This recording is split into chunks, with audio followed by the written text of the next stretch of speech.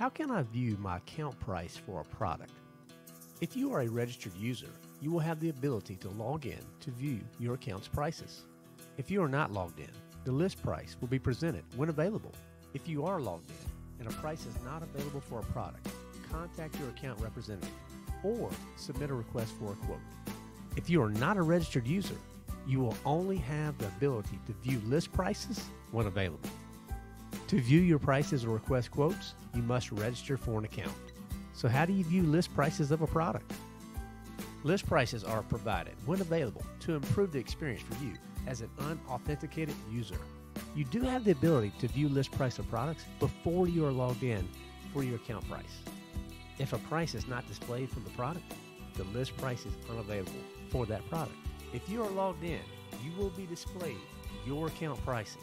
In order to view list price, you must first log out and then navigate to the product detail page.